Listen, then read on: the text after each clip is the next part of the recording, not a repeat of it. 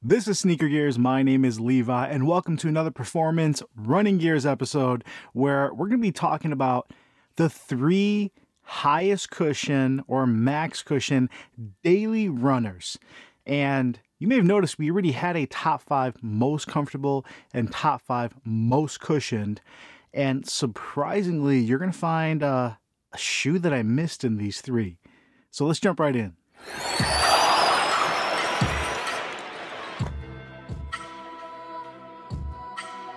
Thank you for joining us here today. I really appreciate you guys. And if this video helps you in any way, consider subscribing. If you have any questions, put them in the comments below, as well as give it a thumbs up if you enjoy it. Now, onto the 3 shoes we're talking about. I don't know if you can tell them here in the background, but we're going to go through them in no specific order, but we are going to do a detailed comparison and breakdown.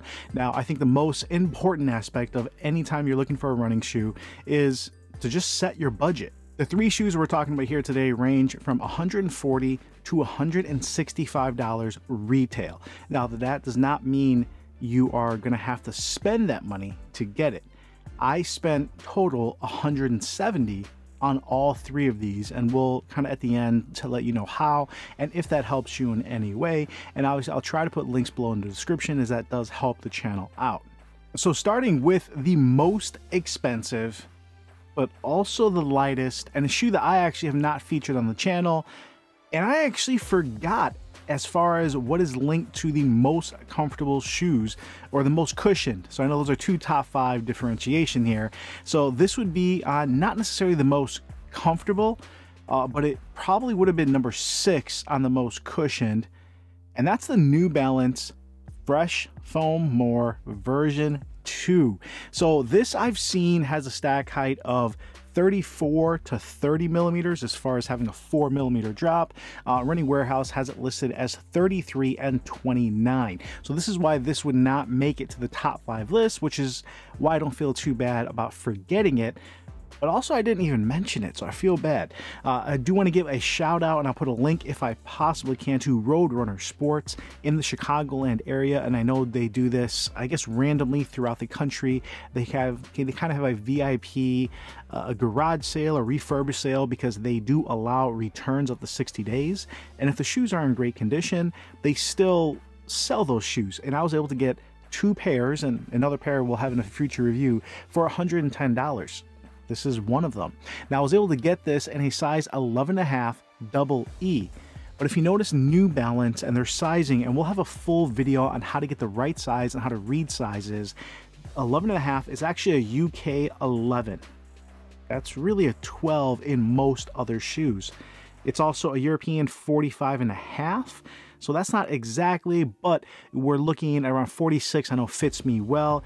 And then centimeters, we're looking at 29.5 or 295 millimeters. So all in all, my toe fits pretty spot on. Maybe I could do a 12, but it still works very well. And the width is fantastic. I think this has the best lockdown of all 3 of these, where it just really draws you back into the heel. That sculpted heel area, I found no heel slippage. This was by far the best fit. Probably the most flexible, which I guess is not surprising since it has just a little bit less stack height than either one of these 2. It also has full ground contact rubber. Now, this rubber, even from the short runs I've been on, I got it and it looked practically new. You still see some wear here after only a few miles and a few runs. So I don't know how durable that's going to be compared to these other 2, but you still have full rubber coverage, so at least it does feel like it has great traction. You don't slip anywhere, and it should give you some mileage, because even when that wears down, I don't know if you guys can tell here, it does have a fairly thick layer right here of rubber before the foam starts. So that's going to wear down eventually, but this should last you some good miles. Now, as far as how the cushion felt, all 3 of these are going to eliminate any kind of feel for the ground. And I've realized I don't like that. I don't want to feel the concrete underneath my feet. I don't want to feel a hard surface. Depending who you are, a lot of runners do want to feel the ground. They want to feel that kind of solid surface as they push off. At least for myself, I don't enjoy that feeling. So all of these, because of the high stack height, even if it feels a little bit firm, you're still not getting that hard ground feel. So that's going to eliminate that, which is a plus for me. This also felt a little bit more natural than the other two just because you did have some flex. Now, all of these are going to have some kind of rockered shape just to alleviate some of that thickness of the foam. So when you land, if you're a heel striker, it flows very nicely onto your forefoot. I'm a midfoot striker, so even landing here, it does roll off quite nicely. Now, one secret, and I'll go do a full video on this in the coming weeks, is Saucony has in pretty much all their shoes this incredibly thin, I don't even want to give you a detailed shot here, maybe 1 millimeter thick of foam that I add to a few of my shoes.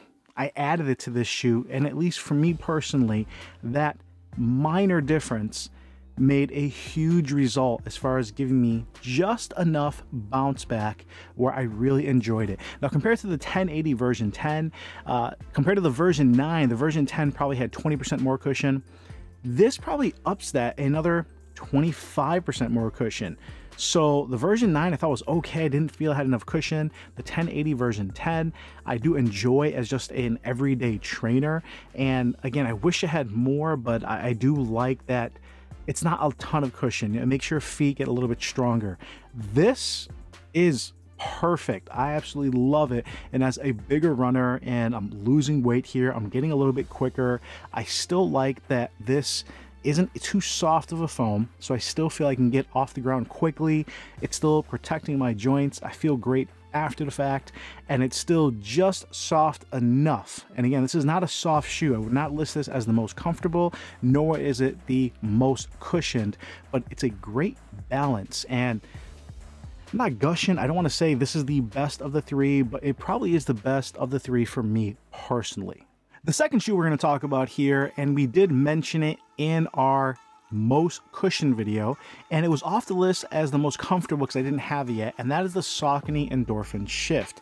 Now, forgive me, I did not go over the weights for that 11.5 double E. That did come in at 11.7 ounces. So rather lightweight for my shoe. This actually comes in at a 12.5 simply because they don't offer widths. So that automatically is about a half size up. And Saucony does run a little bit narrow, but I love the fit on this. I have the entire Saucony Endorphin line, and I have a 12.5 in all of them. But ideally, 12.5 on this is fantastic. If you are a wide footer, definitely go up that half size. I already know New Balance runs a little big in general, so that 11.5 actually fit really well. Now, this comes in at the second lightest at 12.1, so not the lightest shoe, but with how much cushion you're getting, this is officially rated, I believe, on Roadrunner, on Running Warehouse at like 35 and 31. So this is definitely a super high cushion ride. This probably has the most rockered version, or as Hoka calls it, their meta rocker. This is called the speed roll on the Saucony, and that simply allows you to land, whether it's on your midfoot, and roll off really smoothly. Now, the speed roll, at least from my gait and how I run, I think just has a beautiful balance. So it's not as flexible as the New Balance, but it is much more flexible than we're getting from the Hoka.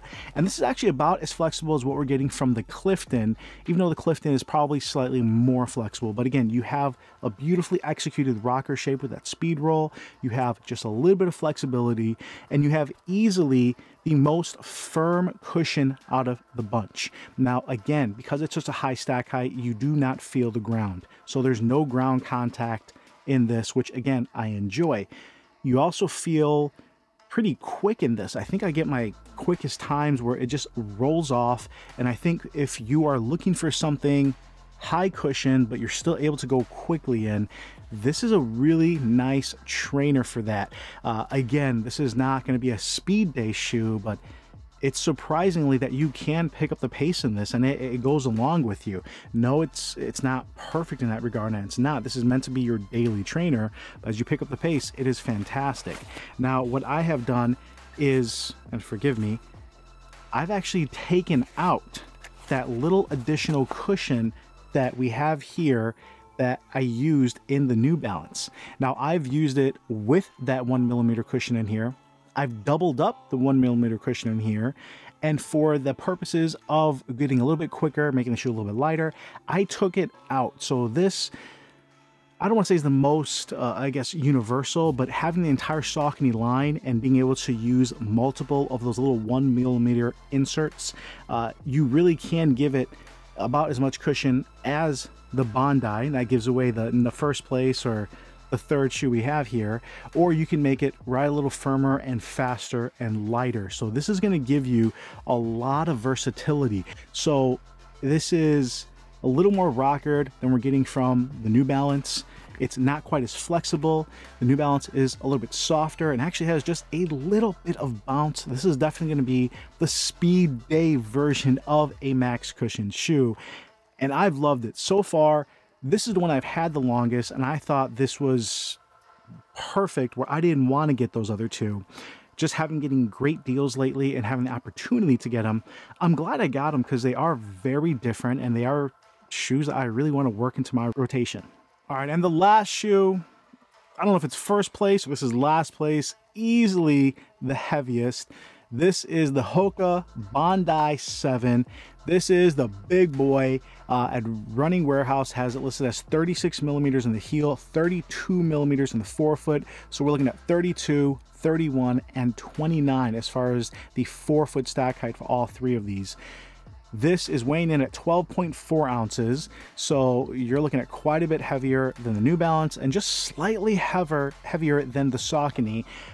Overall, it's not light, but it's lighter than you would think. Now, this is the first Bondi through all 7 generations that I've looked at, and it's not bad. This is not insultingly terrible, but this is a dad shoe, and this gray colorway is definitely shouting your old school like 990 New Balance and dad shoes.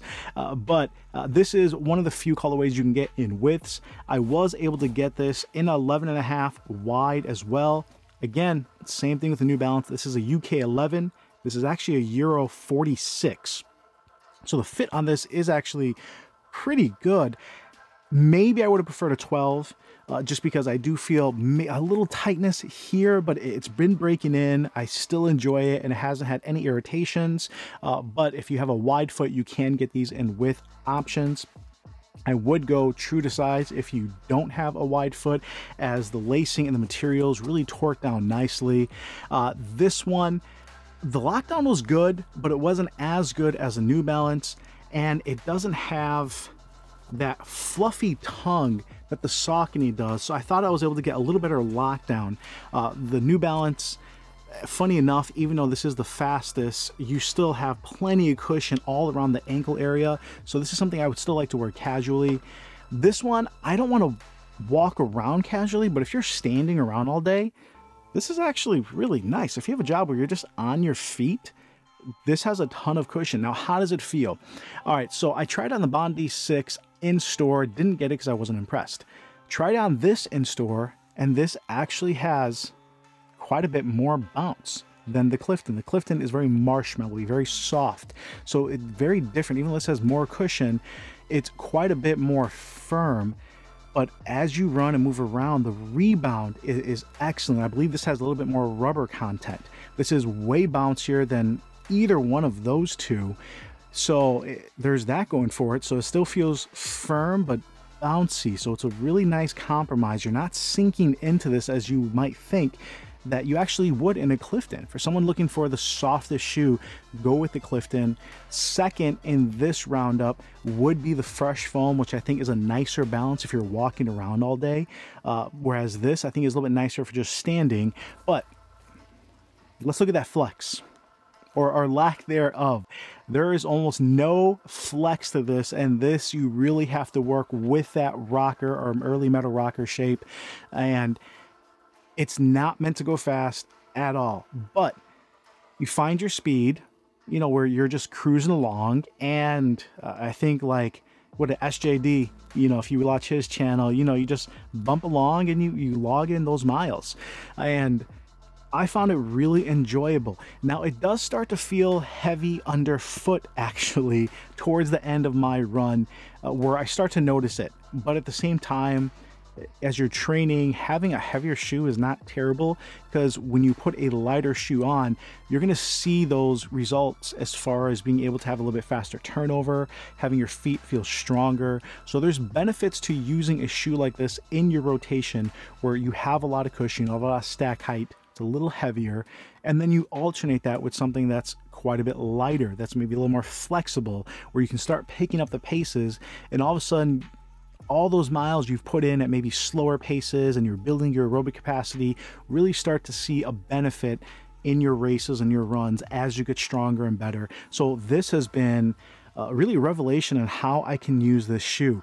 I wish it was lighter, I wish it was more flexible, but at the same time, the benefits I'm getting training and having those limitations, I'm seeing results. So those faults are part of the strengths of this shoe, and it really makes a lot of sense. Now, this is considered the higher cushion version in the Hoka lineup, but as I said, if you're looking for a marshmallowy, soft, lighter, more flexible shoe, the Clifton is easily going to be I guess the more versatile shoe if you're looking for just a high cushion option that adds your rotation. This is a heavier shoe. It's going to feel less flexible, and I think you really got to try it on and know what you want to look at for. And in these three, you really feel a huge weight difference between these two. At 11.7 and 12.4, you know, it doesn't sound like a lot, but that's almost an entire ounce.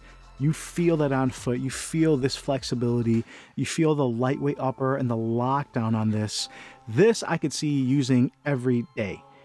This is for my long runs, my easy runs, and I can really tell the difference. So this is something I might be wearing more frequently, but I definitely enjoy the benefits of the Hoka. Now, where does the Endorphin Shift fit in? And again, honestly, for faster days, this actually fits in really good as a daily trainer, as a faster day trainer. This is probably the most universal, where you can buy just one shoe.